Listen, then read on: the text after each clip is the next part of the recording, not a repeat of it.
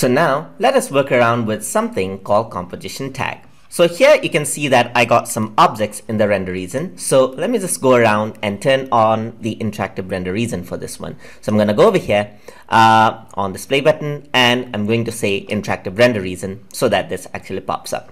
And here you can see that this renders out. So over here you can see that there's the reflection and everything else. This is actually going on. But let's tweak around the settings a bit with these objects right here. Let's see what we can do around with these things. So you can see that as I actually move around, you see that a reflection actually pops up right here. You can see the reflection is here. Let's say I do not want the object, but I just want the reflection on over there. So let me just arrange this out. Let me just drag this a bit to the top so that it renders out. And you can see that the reflection is here. Let's say I want the reflection. I do not want the object to be there. I can do that by utilizing something called the composition tag. So on the oil tank right here, I'm going to right click. I'm going to go on to render tags, and over here you can see something called compositing. So I'm going to click on compositing right here. Once I actually go over here, the compositing tag is applied. And in the tag, you can see that you can cast shadows with it. You can receive shadows, and you can also check on something called scene by camera.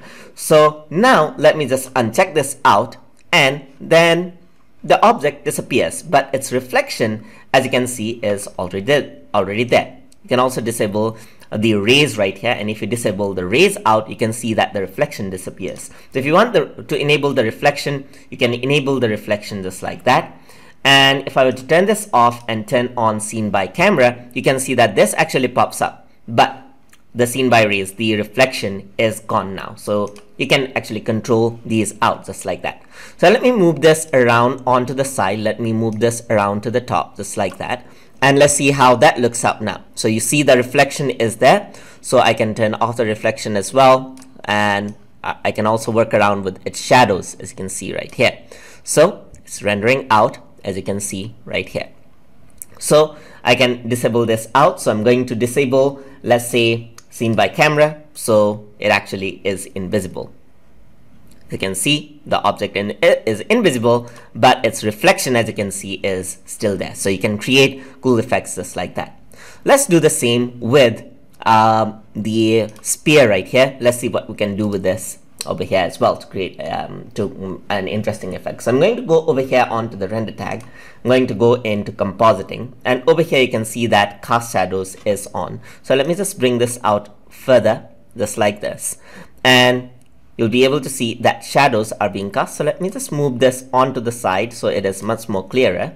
So I'm just going to move this to the top, onto the side over here, and you'll be able to see that this is actually casting shadows over here. Let me move this to the side a bit, just like this. And I can see that the shadow is being casted. So I can actually disable the cast shadows right here, and then the shadow disappears just like that. So there's no shadow right over here. So you can also enable global elimination right here, and you can also force anti-aliasing right now. So you can force it out, and you can make it much more smoother when it renders. So you can increase the render timeout. So this actually forces anti-aliasing on to only this object as well. So you can increase the threshold right here, so it is much more smoother compared to the other objects. It does not work around much with the render region right here, but if I were to render out everything, then it actually shows out. So this is much more smoother in comparison to other objects right here. You can see that there's no anti-aliasing over here, but in this object, in the sphere, there's anti-aliasing over there. And you can see how it looks out. So you can see over here that there's no anti-aliasing on this object, but this one is quite smoother in comparison to this object because anti-aliasing is forced on this object. So you want to work around with individual objects, you can do that as well. So let me just select this as well, the cube, and I'm going to go into render tag, choose composition, and we can also see enable other things. So there's refraction, reflection, so you can turn everything off to actually make this into a plain object just like this as well. So let's say some object is far away and you do not need to process them out. So you can actually use the composition tag to make them less render heavy. So the scene actually renders out faster. So you can enable the scene by camera. It's kind of like a ghost shadow right here, you can disable the self shadowing right here so that everything is there.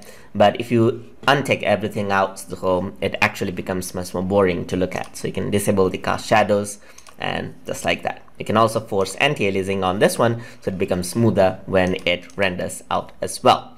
So this is how you can work around with the composition tags. And there are other things like object buffer and other things that we're going to see in future lessons. So this is how you can control individual objects inside of Cinema 4D. Hope you guys learned something as always. And as always, please like, comment, share, and subscribe.